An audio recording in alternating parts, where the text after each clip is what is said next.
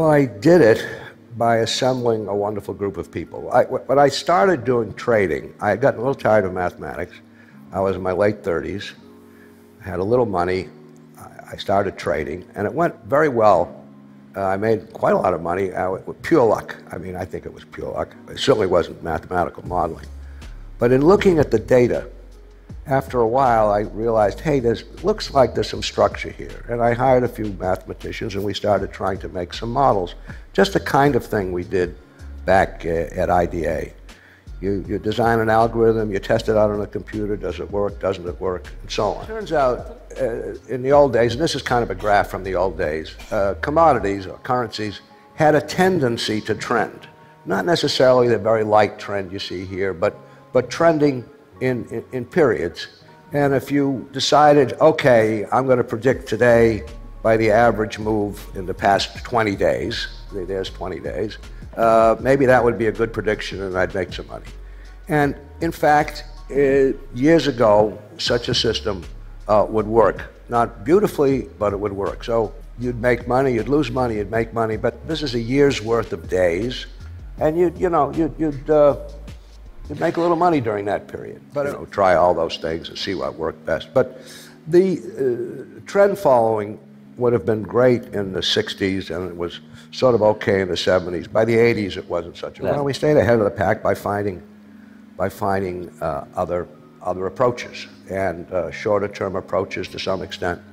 But the real thing was to gather a tremendous amount of data, and we had to get it by hand in the early days. We went down to the Federal Reserve and copied interest rate histories and stuff like that because it didn't exist on computers. We got a lot of data and very smart people, and that was the key.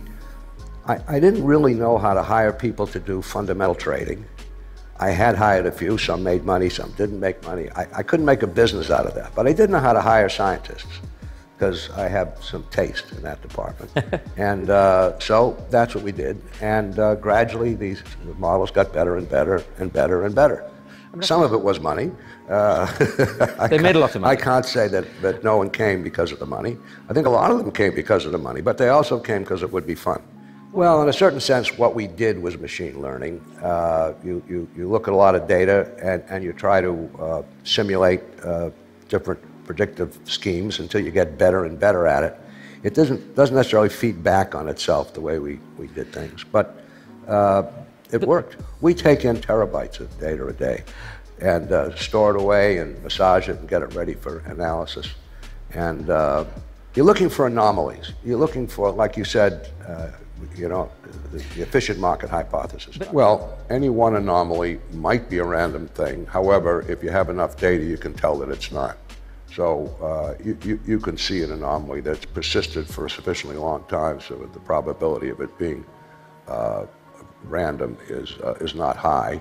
But these things fade after a while. Anomalies can get washed out, so you have to keep on top of the business. Well, actually, I think in the last 3 or 4 years, hedge funds have not done especially well. We've done dandy, but the hedge fund industry as a whole has not done so wonderfully. The stock market has been on a roll going up, as everybody knows, and price-earnings ratios have grown. So an awful lot of the wealth that's been created in the last, let's say, 5 or 6 years has not been created by hedge funds. So it's just another, people would ask me, what's a hedge fund? And I say, 1 in 20. I mean, which means now it's 2 in 20. It's 2% fixed fee and 20% of profits. Hedge funds are all different kind of creatures. People got very mad at my investors. How can you charge such high fees? I said, okay, you can withdraw, but no, how can I get more was what the, how can I get more? But at a certain point, as I think I told you, we bought out all the investors because there's a capacity.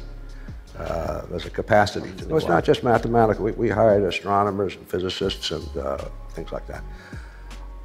I don't think we should worry about it too much. It's still a pretty small industry, and in fact, bringing in science into the investing world has improved that world. It's reduced volatility, it's increased liquidity, spreads are narrower because people are trading that kind of stuff. So I'm not too worried about Einstein going off and starting a hedge fund. Yeah, we are. Marilyn started, there she is up there. a beautiful wife. She started the foundation about 20 years ago, I think 94. I claim it was 93, she says it was 94, but it was one of those 2 years. We started the foundation. And just as a convenient way to give charity, she kept the books and so on.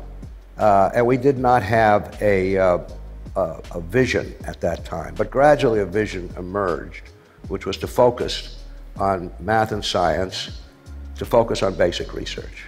And that's what we've done. And 6 years ago or so, I left Renaissance and went to work at the foundation. So that's what we do. Instead of beating up the bad teachers, which has created morale problems all through the educational community, in particular in math and science, we focus on celebrating the good ones and giving them status.